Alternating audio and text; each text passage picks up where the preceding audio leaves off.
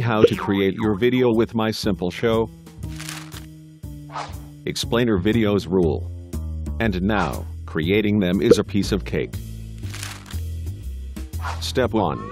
Click on Create a New Video option and then pick one of the two options you have. Step 2. You need to select the template you want to use depending on the topic.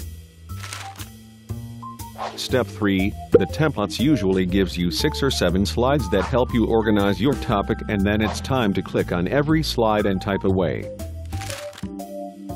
Step 4. You click on Choose Visuals. The program picks some words that are highlighted and an image is selected.